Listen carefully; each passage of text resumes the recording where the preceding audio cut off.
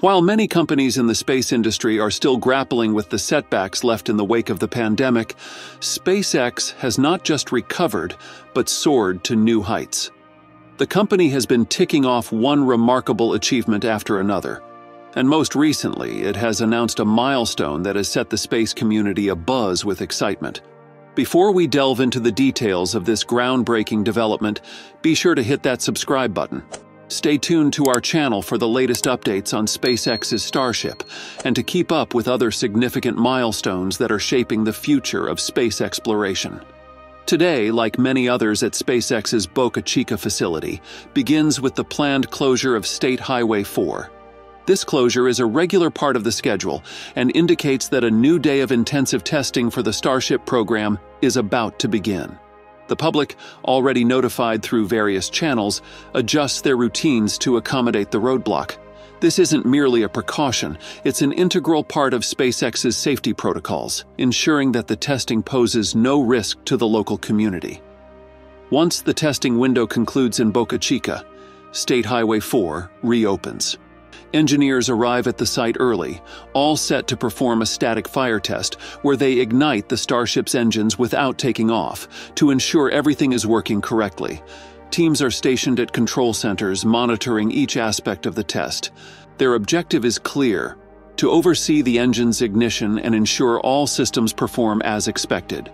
Concurrently, SpaceX staff members are diligently working to comply with environmental regulations.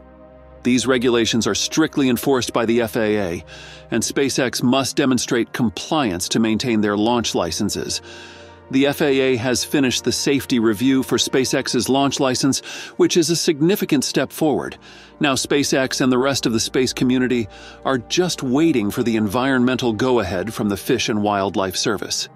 Every aspect of the operation, from the hardware being tested to the timing and nature of the tests, is under constant review to minimize any impact on the local habitat. This is the last checkpoint before SpaceX can lock in a launch date. As the day progresses, focus shifts to SpaceX's plans beyond Texas. They're expanding their launch operations to the historic pads in Florida, like Launch Complex 39A and Space Launch Complex 40. These sites, which have seen launches from the Apollo missions to the shuttle era, are being updated for future SpaceX missions.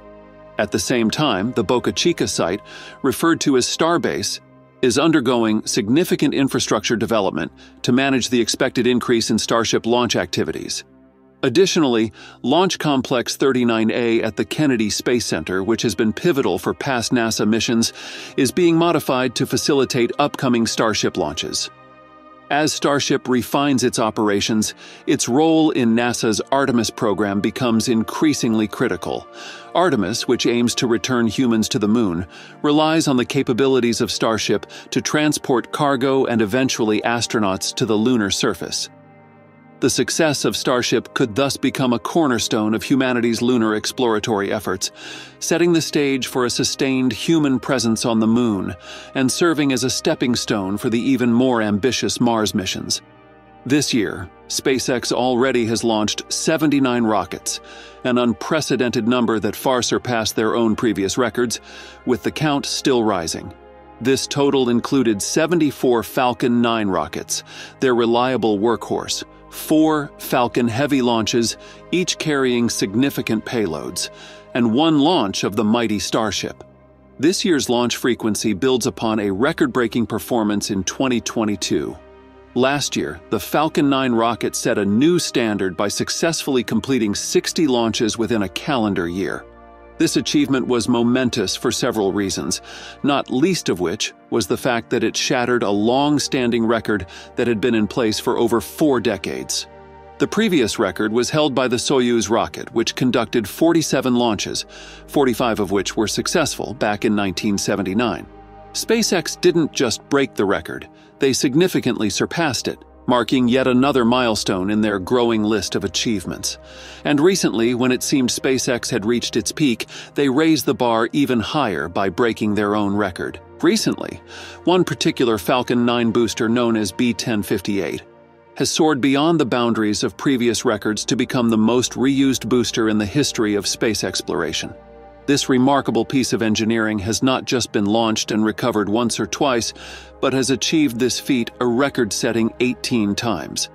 Historically, the Space Shuttle's solid rocket boosters were retrieved and reused multiple times. However, they pale in comparison to this Falcon 9 booster. In an unexpected move, SpaceX also constructed an additional launch tower dedicated to the Dragon capsule. The development of this second launch tower at SpaceX's facilities is a strategic expansion to accommodate the increasing demand for access to the International Space Station and other orbital destinations. While reaching orbit remains an arduous challenge for many, SpaceX has streamlined the process to a near-daily routine, a staggering achievement that underscores the rapid advancements in space travel. Construction of the new tower, after close to a year in the making, is approaching its final stages. The installation of the crew access arm, a crucial element that will bridge astronauts from Earth to the Dragon spacecraft, was a visual milestone, complementing the emergency egress system designed to evacuate personnel if necessary. The urgency with which SpaceX is advancing the tower's completion hints at the near-term objective. The next crewed Dragon mission penciled in for the beginning of the year. This tight timeline propels SpaceX into a race against the clock to ensure readiness for this imminent deadline. The question arises, why the need for a new tower when SpaceX already has one functional structure? Well, currently, SpaceX's missions to the International Space Station are launched from the Launch Complex 39A at NASA's Kennedy Space Center. However, with the increasing frequency of launches, this singular pad could soon become a bottleneck. Additionally, SpaceX is making headway with its Starship program in Florida, where a Mechazilla tower has been erected. But above all, the space industry has taken notice of Starship's capabilities. Its potential has sparked a new wave of collaborations and contracts, with various companies and nations eager to utilize its services. Its reusable design promises to reduce the cost of space travel significantly, potentially allowing for more regular and affordable missions.